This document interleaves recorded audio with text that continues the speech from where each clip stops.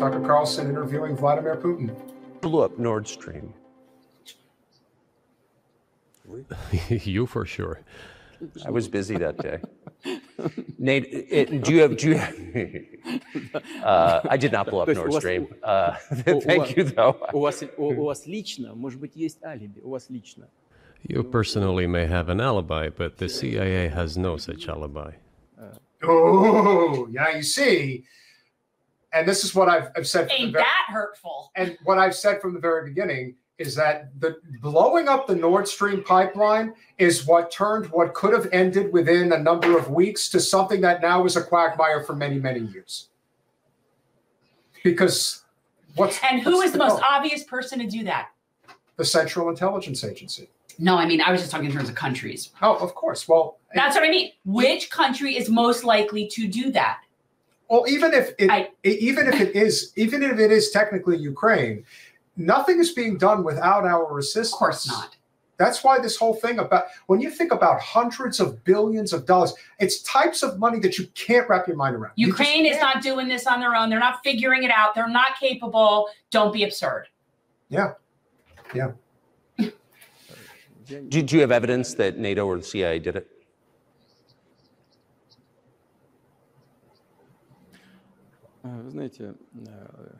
You know, I won't get into details, but people always say in such cases, look for someone who is interested. But in this case, we should not only look for someone who is interested, but also for someone who has capabilities. Because there may be many people interested, but not all of them are capable of sinking to the bottom of the Baltic Sea and carrying out this explosion. These two components should be connected. Who is interested and who is capable of doing it? But I'm confused. I mean, that's the biggest act of industrial terrorism ever. And therein lies the rub, and Tucker's absolutely right about this. You can't have an environmental movement in this country led by somebody who isn't even from here, like Greta Thunberg, and not say a single word about the blowing up of the Nord Stream pipeline. It's the biggest ecological disaster in the history of the world, and it's not close. Okay, so this is the first time I've ever listened to Putin, and I know it's not his voice. Because no, that's no. You hear Putin speak. Yes, no. What I mean is, it's the first time I ever listened to him in any capacity. So, from that, what he's saying is, you look to the person who has the most to gain and the capability to pull it off. So this means that this is an individual using reason. And what's fascinating is that how fast somebody like Hillary would discount a statement that is the most logical, reasonable type of thing to say about anything. Can I just point out listen, I know Tucker Carlson is tall, but he looks like a giant. Well, I just said to you, Tucker Carlson's really tall, but obviously Putin is small. Oh my God. Oh, Putin.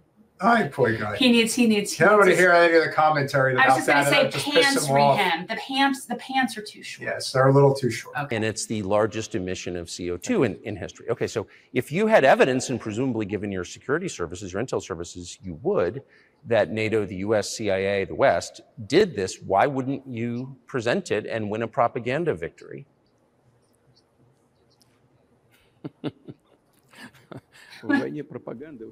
In the war of propaganda, it is very difficult to defeat the United States, because the United States controls all the world's media and many European media. The ultimate beneficiary of the biggest European media are American financial institutions. Don't you know that? So it is possible to get involved in this work, but it is cost prohibitive, so to speak. We can simply shine the spotlight on our sources of information, and we will not achieve results. It is clear to the whole world what happened, and even American analysts talk about it directly. It's true. Yes. So I just want to make sure I'm not misunderstanding what you're saying. I don't think that I am. I think you're saying you want a negotiated settlement to what's happening in Ukraine. And I'm sure that that is the case. He tried. He actually tried before invading Ukraine to deal with this. Again, I'm still not seeing how anything about him is unreasonable. And yet the scary part is, there really is this idea of American exceptionalism that a lot of people still don't recognize that they have within their DNA. They still think that everything we do is completely acceptable, that we can just run roughshod over the entire world, and that the second that when you do this and then the person hits back, it's, oh my God, why the hell would you do that? Well, and just so American centric and how we think about things. And it's just a point of reference. Like, I don't know if people remember like that we used to, when I was little, the term Oriental was acceptable. Well, it was acceptable. It wasn't, it certainly wasn't considered rude. It was considered acceptable. And if you ever look up the word Orient, which is how we always refer to, obviously, Asia as the Orient, it has to do with, we are the center and they're oriented over there. Well, just that it's centered around us and they're oriented over there. Even our language and how we talk about other continents, other people is very, very diminutive. And when he's sitting there and saying that, I actually can almost, as somebody who actually comes from Russian people, my family, I'm like, I want to say 3/4 like Russian. Many generations ago, I don't. But like when I hear him talk about this sort of American and Western European hegemony that he has to deal with, I can get that. Like I feel that. And as Russians feeling that sort of level of being condescended to and demeaned and always talked to. And we really have no idea what the rest of the world says about it. I do, because I particularly look for it, but we're not told. The entire world believes that we did what he's saying we did. Yeah, that's the truth. They all do. They all believe that America blew up the pipeline.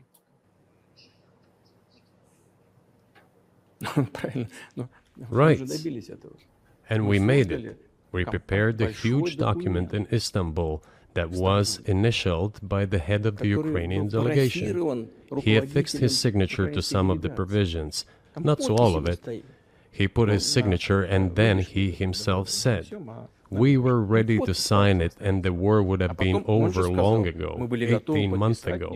However, Prime Minister Johnson came, talked us out of it, and we missed that chance. Well, you missed it, you made a mistake, let them get back to that, that is all. A coup d'etat was committed, although I shall not delve into details now, as I find doing it inappropriate, the US told us. Calm Yanukovych down, and we will calm the opposition. Let the situation unfold in the scenario of a political settlement. We said, all right, agreed, let's do it this way. As the Americans requested, Yanukovych did use neither the armed forces nor the police, yet the armed opposition committed a coup in Kiev. What is that supposed to mean? Who do you think you are? I wanted to ask the then U.S. leadership. With the back. We just cannot stay out of everybody's business. It's truly unbelievable. So, and don't think for a second that Prime Minister Boris Johnson was not working on the behest of the United States State Department. And by the way, this this narrative, this version is exactly tracks what is in Medea Benjamin's book. It tracks, if you were to sit there and piece together the timing of like Minsk agreement, Minsk II agreement, prior to this, before the invasion, the conversations, the negotiations, and then the sabotaging that has happened, both from the UK and from us, in terms of then settling this. And that's where, when we had the conversation with Dylan Burns, and he says, I don't take into consideration what Medea Benjamin not just her, but it's like it's just basically, if you have to document a whole history there, and it's what he's saying is accurate. It's like, I don't understand. And we'll break it down afterwards, but it's like the whole, it's equating what happened on October 7th with all of a sudden the, Hamas just decided that they were just going to attack. They broke the, I love they broke the ceasefire. Even though 700 Palestinians had already been murdered that year. Okay, first of all, there was never a ceasefire because, well, first of all, it should never be called a ceasefire because it's not a war. It's not two factions. It's a genocide and it's shooting fish in a barrel. But yeah, there's no ceasefire. It's the same thing with this. There was ample opportunity for this to resolve without death and destruction prior to Russia's invasion. And yet We didn't do that. I wonder why. But the 11, it just as Hillary Clinton said, the 11 intelligence agencies said, no, that's not how it happened. Putin just decided to attack. And we have to do something. Except it isn't just intelligence agencies. I've been looking into this like since this happened enough, like reading enough, researching, listening to professors and experts and people. Yeah, this is what happened. There was ample opportunity to settle this prior to any of this happening. That's for sure. King of whom? With the backing of CIA, of course. The organization you wanted to join back in the day, as I understand. We should thank God they didn't let you in. Although, it is a serious organization. I understand.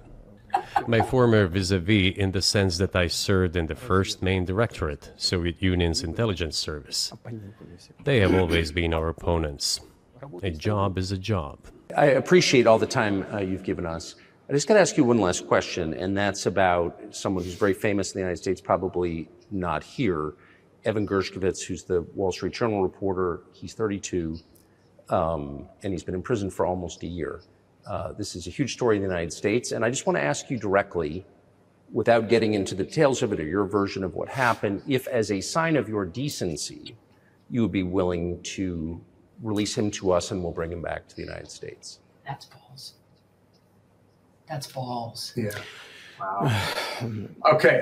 Before he even continues, the fact that Tucker had the gall to ask it. He just asked Vladimir Putin to release somebody. Like that's, we can't even get interviewers to push back a little bit on shit. And he just asked for the release and don't of forget, a he's political prisoner. He's asking this question. Wow. Inside the Kremlin. He's asking it inside the fortress. That's balls. That takes a lot of guts, man.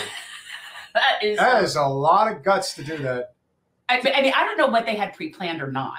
Like, I don't know what was okay to ask. We don't know. Like, for all I know, they looked at it and said, okay, fine, you can ask that. I It's know. just the one thing you can say But about if there's one thing you could say about Tucker Carlson, and here's the big difference between because he is, in terms of who is the most popular political figure in the MAGA movement outside of Trump, it is definitely him. It's not, he's number 2. But here's the difference between him and Trump.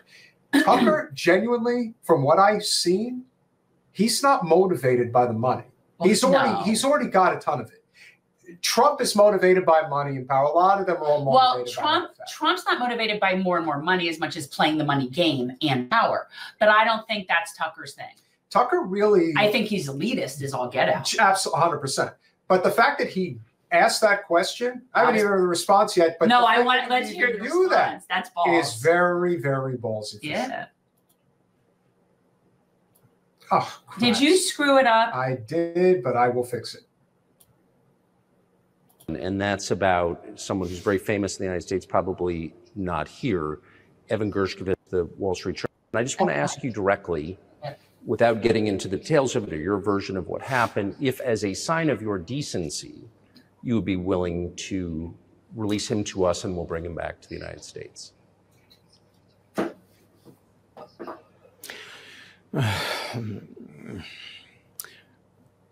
Мы столько сделали жестов доброй воли, что, мне кажется, мы исчерпали все лимиты. We have done so many gestures of goodwill out of decency that I think we have run out of them. Ни разу не ответил. We have never seen anyone reciprocate to us in a similar manner. However, in theory, we can say that we do not rule out that we can do that if our partners take reciprocal steps. Okay, so when I talk about the partners, I first of all refer to special services. Special services are in contact with one another. They are talking about the matter in question. Well, I don't know him. Again, I don't know him enough to say that you would take that at face value or take his word that he would be willing to discuss it if we would show a gesture. And I agree. There's I have no doubt that. Oh, awesome. Awesome, Teresa. I have no doubt. Don't do that one. In the middle of the thing. See, then I lose it. Go ahead. I don't remember now. See, you do remember. I kind of don't. Yeah, you do. I really don't. Oh, about Putin. What was we were talking about Putin? that he would actually make an exchange. Well, and maybe he would, maybe he's lying, maybe he wouldn't. But I have no doubt that what he's saying about that, even if they were to make gestures, they don't ever get it reciprocated. That I believe. That I believe. I believe that because we have a country wherein apparently the president is not capable of overruling the deep state. So if you have a president that says something like, I don't know, Obama said, I'm going to close down Guantanamo Bay, and yet there it still sits. So clearly you weren't able to do that. So when we talk about releasing political prisoners, my thought goes to clearly the president doesn't really even have control of that situation. Certainly not in this country. So I don't blame him for not trusting any sort of reciprocation on anything. And I really have no concept as to what Russian people we have in political incarcerated here. I don't know anything about our political prisoner Russian. No, but there's exchange. a lot of things that we do not know about and we're not allowed to know about, because the average American thinks that they're informed, and the truth is they're either uninformed or ill-informed. We could bring on someone who is informed, because I know Sure. a few people that would know the answers to these questions. But I would definitely say that I bet Ray McGovern would know. I bet John Kiriakou would know the answers to some of these questions. And I would say that probably the biggest reason that they didn't want this interview to go is because they do not want Putin and the Russians to be shown in a human light in any capacity. No, because he came off very reasonable. He did. And part of the reason he comes off reasonable is because Putin is he's always played his hand with an ace in the hole. You want to know what I think? I think that if you were to show him enough times between now and November, you could get enough people to write him in. Truthfully. Yeah, I'm not. He comes off infinitely more competent than Biden does. Like I'm saying, like he at least comes off like a competent person. So I'm just saying, it's like, if you're going to be showing us clips of Joe and Trump, if you were to sprinkle Putin in there, enough people would probably write him in and think he's valid. Certainly one of the more memorable moments when everybody was losing their minds back in 2017, 2018, when Trump and Putin finally met face to face. You know, one thing that gets overlooked is that Trump was the first person to extend his hand to Putin to shake his hand. And they hated that. Putin was waiting there. He wasn't going to do it. He's like, oh, okay, I guess I'll shake it now. It's all psychological warfare. That's all that is. And that's all it's ever been. It's not about whether Putin's right or wrong. Most people don't know, and they don't care. Can I tell you, this is one of those things. This is one of those things that you wouldn't have, I don't think, with women. This particular type of like pissing match thing. I don't think so. I don't think that I just don't see it that way. Like that whole description you just had, I'm like, if that were two women, no. Thanks for watching. If you want to support our mission to transform politics into service, please like this video, subscribe, follow us on social media, and consider joining our Patreon, where you'll get early access to our interviews as well as other exclusive content. Links are in the description. Peace out.